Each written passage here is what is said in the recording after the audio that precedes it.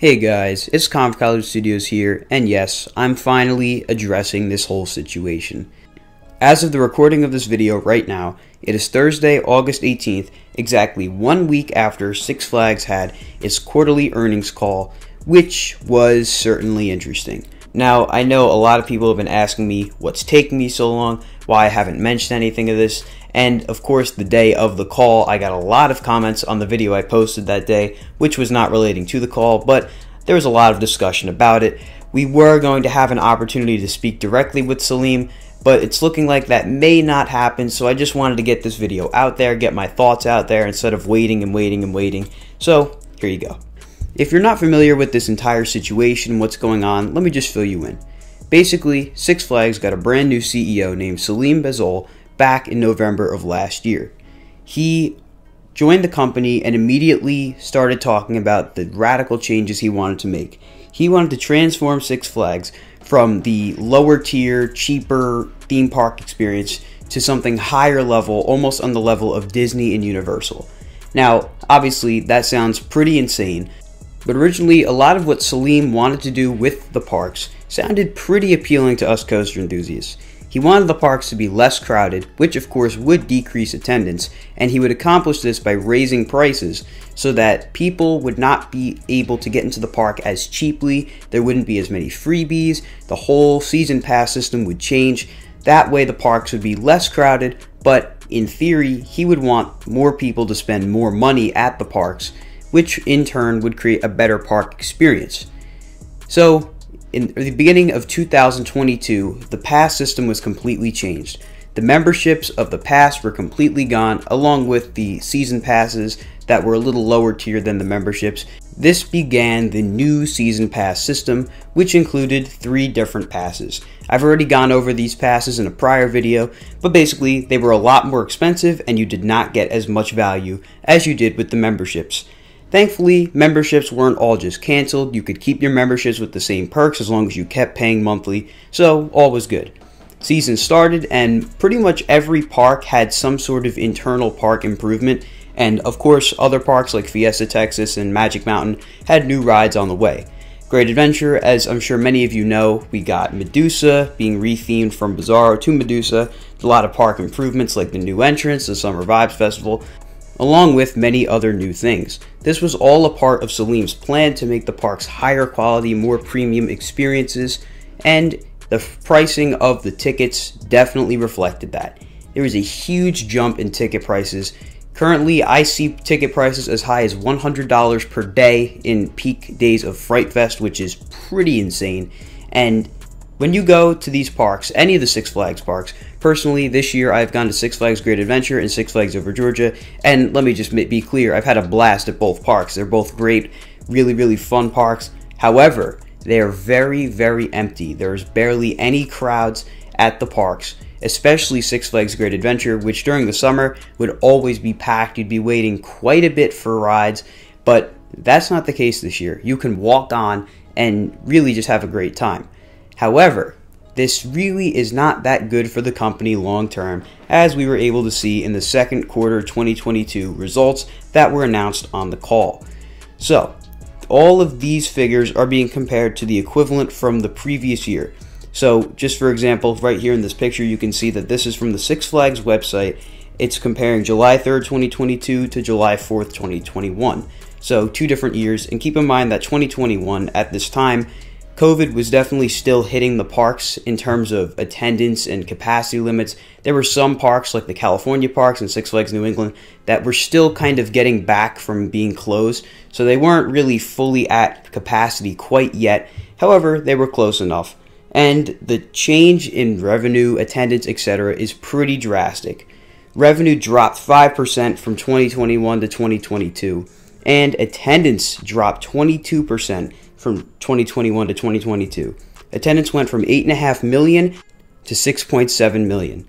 That's a pretty big drop, especially considering that this year should be the year that everyone wants to get back to the parks, now that the pandemic has calmed down substantially, and that's just not the case. Now, the only really good things that have come is that the admissions spending per capita is up 27%.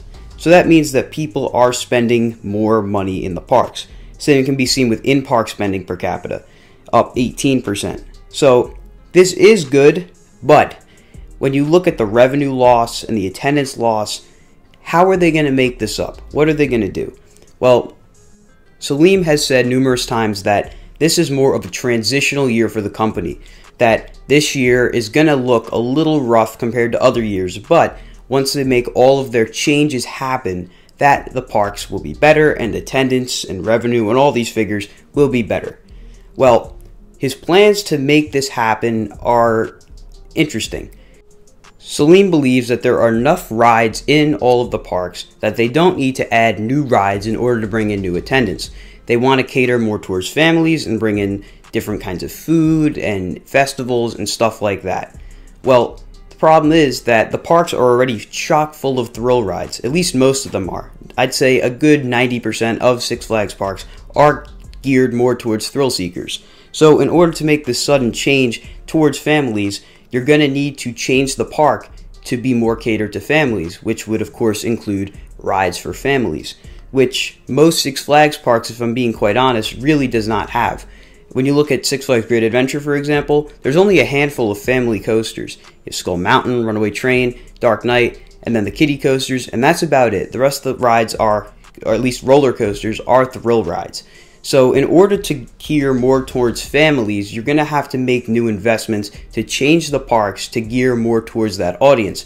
When the audience is already geared towards a certain demographic, which is thrill seekers, you really need to spend the money to make that change, which Selim doesn't really want to do, which is just kind of an issue.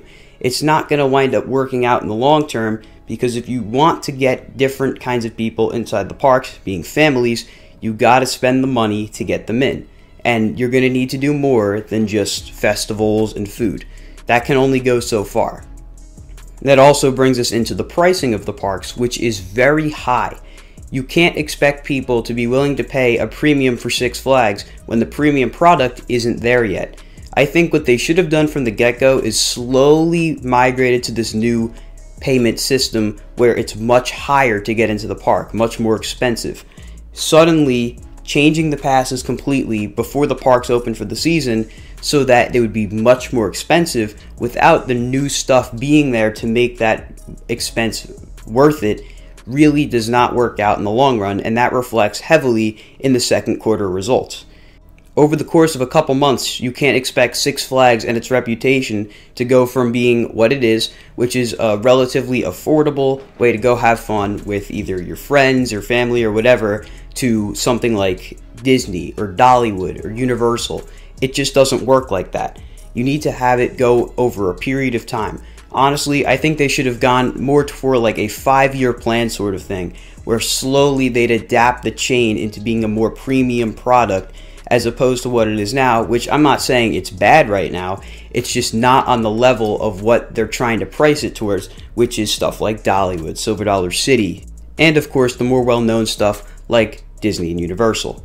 Now, there's been a lot of stuff going on, more so behind the scenes, that was slightly alluded to during the call. There's been a pretty big cut in full-time staff. We have also continued to optimize our full-time and seasonal labor in the parks.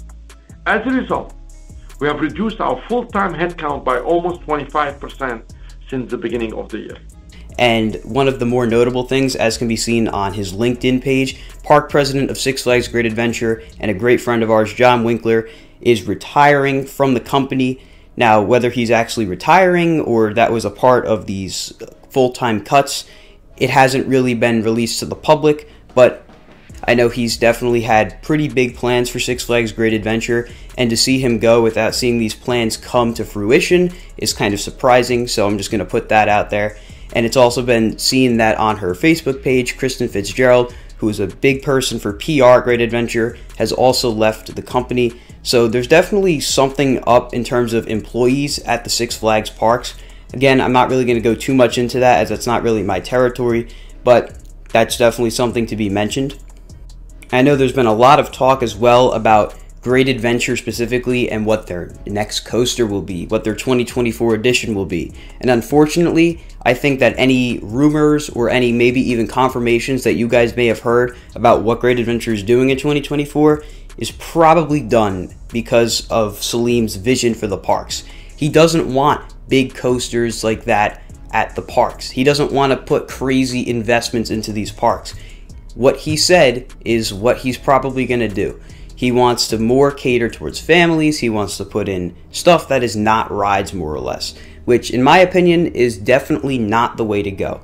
Now, if I were Selim and I was the board of directors of Six Flags and I had to pick a direction for the company to go, personally, I would try to go more for a Cedar Fair approach to things. Cedar Fair is not the cheapest. It's, you know, it's still relatively expensive. It's not cheap. It's not overly expensive. It's pretty much the happy medium.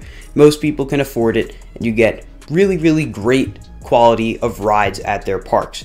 Of course, some of their smaller parks, maybe not as much as some of their bigger parks, but they still have some really, really good attractions, and they keep adding attractions. You look at a park like Kings Island, they got a Giga Coaster, Orion, they have a GCI wooden coaster, Mystic Timbers, along with a lot of other attractions. In Cedar Fair, while they do have their problems of neglecting some of their smaller parks, with their bigger parks, they make sure that they constantly get new investment to invigorate new crowds to come to the park, to come check out that new investment. If there's nothing new at the parks, there's no reason for people to return to the park if they've already experienced it, especially if they didn't have that great of a time. And I'm not saying that guests are not having a good time. I'm just saying that if there's no good reason to go back, especially with these high prices at Six Flags now, there really is no reason to go back, which is why there needs to be new investment at these parks. You need to have big rides, you need to have big festivals, big food. Look at the way SeaWorld does it. They just opened a whole slew of coasters across all their parks. Just look at Busch Gardens Tampa, for example. They've just opened Iron Gwazi, and they have festivals all throughout the year. Same with Busch Gardens Williamsburg. They just opened Pantheon, and they have festivals all throughout the year. You need to do more than just the ride. You need to make sure you cater to everyone, and you can't cater to everyone by alienating your thrill seekers. You still need to add new rides, and if you're going to do that, you also can't alienate the families. You need to introduce new family attractions. So there's a really, really specific happy medium you need to get to if that's your goal for the company, to get it to a point where you can cater to families, but you can't just let go of the thrill seekers, since majority of the rides at your park are for thrill seekers.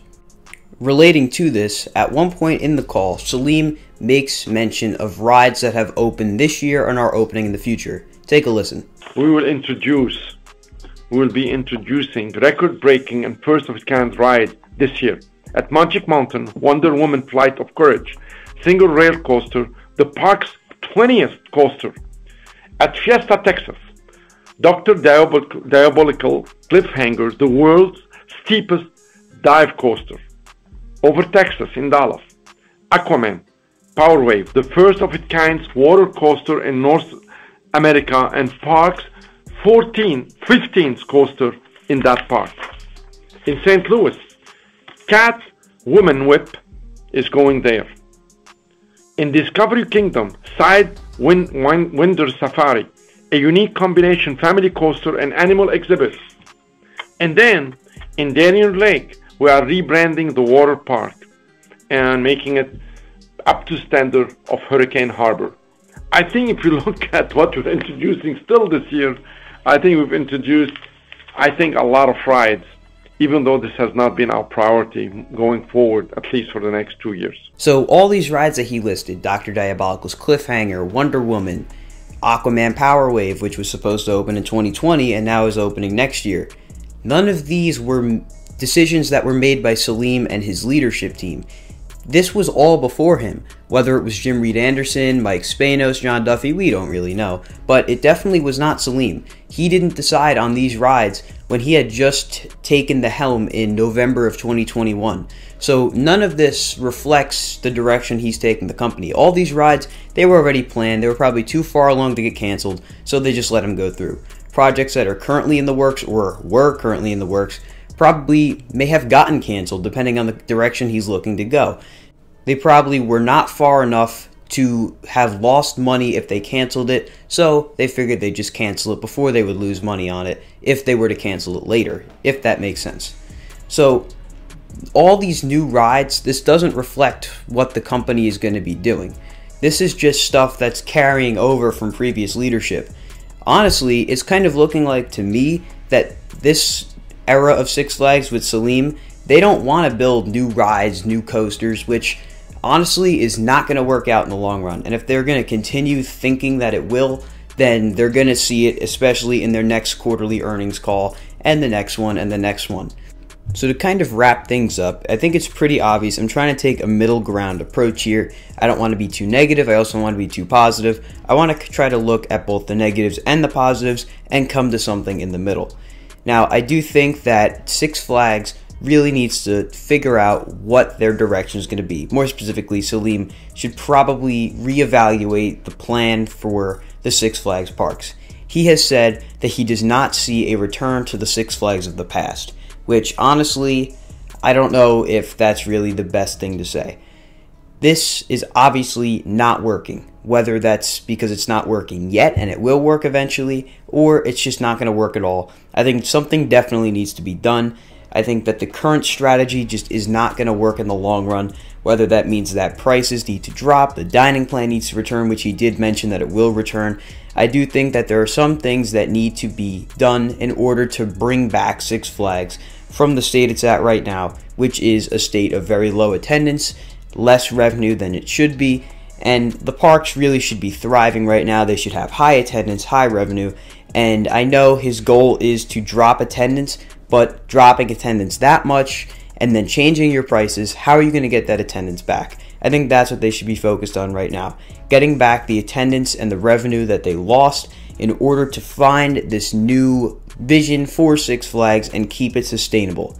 But that's it for my thoughts. I will be having a public thoughts video coming very soon where you guys will be able to share what you guys think Six Flags is doing, where you think they're going, etc.